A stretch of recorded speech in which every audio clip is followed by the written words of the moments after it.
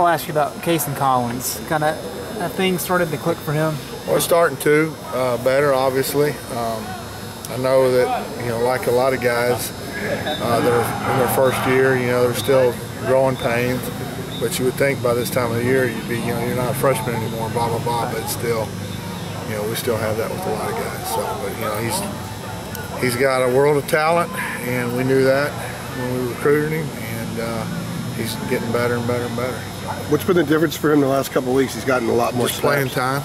Yeah, but why it's hard to make. Well, what happened is earlier in the season and in camp, you try to play them, then they make mistakes that hurt the team, and then you try to get over and try to coach them, and they just kind of. And Tyrell Tomlin's in that same boat. Terrifically talented. Is that when they quit making the mistakes that hurt, and how you quit making mistakes? Well, you focus and you learn how to prepare, and you just kind of get a feel for things. And so I think both those guys, in my eyes, are in the same boat. Mick, what needs to happen in the final 3 games to give you some confidence that things are going in the right direction and that kind of thing? Sometimes what you see on Saturdays, make sure I say this the right way, we're making progress, and I'll give you a great example. The 2 guys we just talked about, and Nazir, and Drennan, and Alan Artis, and. So we are making progress. What happens sometimes, like last week, if somebody makes a mistake and they were good enough to take not hitting the gap right to a 90-yard run, then then it doesn't look like you're making progress, but in reality we are. And it's not been as fast as we all wanted, but we're not happy with some of the results sometimes, but the progress is being made.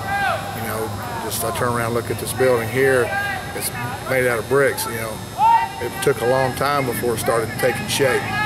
For a long time they were putting bricks up and it just, you didn't know what it was. And then finally it started taking shape, and it was toward probably the end of its construction.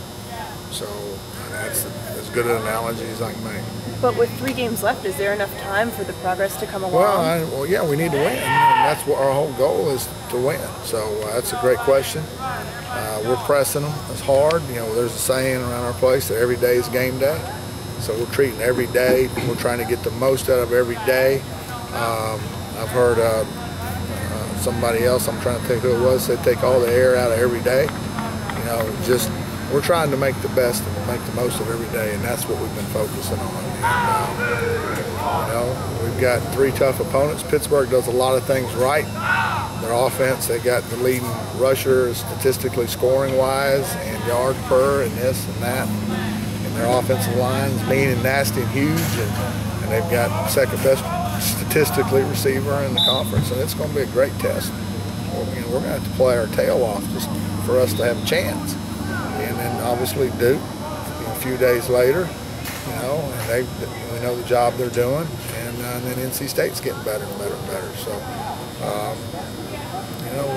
but we're trying to take care of today. We try to get better today, because again, the old saying, when you look too far in front of you, you trip over what's right in front of you. So we're trying to take care of what's right in front of us, which is today. What's been the 1 or 2 things you've been most focused on this particular week with the extra time? Well, obviously our fits weren't as good as they needed to be versus Miami. We had 2 or 3 runs, where our fits weren't where they needed to be, or our support pattern in the secondary allowed a run to get out like the 90-yard run. If we squeezed it to the free safety, it would have been a 10-yard run. And the safeties, Tim Scott, who's had his struggles tackling, made 2 or 3 as good tackles I've seen. Green who has struggled at times tackling, made 2 or 3 of the best tackles I've ever seen those guys make against Duke. And but we didn't support it well and squeeze it like we need to, and so we've kind of gone back to basics and make sure we're doing that. And obviously we're still doing the fundamentals of tackling and shedding blocks. We're still not as explosive as we need to get, in a lot of ways, and that's playing with knee bend and shedding blocks and getting down the line. I guess I got to go back and work on screens some more. Obviously screens, been a killer. We didn't hug the screen. We had a guy supposed to hug the screen, 40-yard, 3rd and 17, just didn't do it. And so we got to do that. And then obviously, I need to throw a couple of reverses in because we hadn't played reverses very well, which is just a discipline issue. So, there's everything.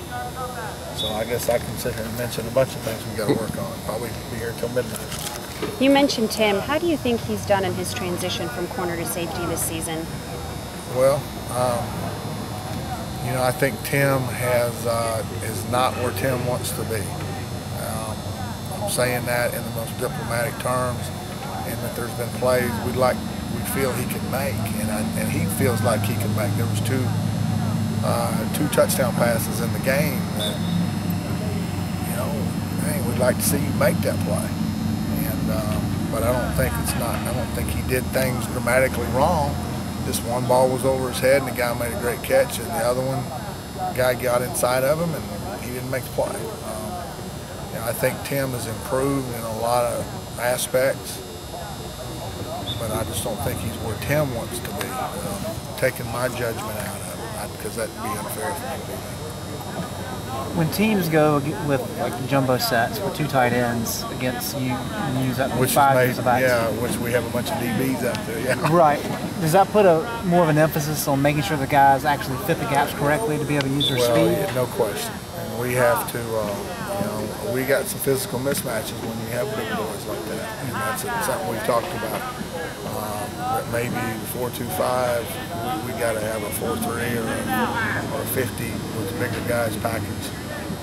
Like Virginia used. Virginia took one of those big defensive ends and put him as an outside linebacker. So that's something that we need to think about doing in the future.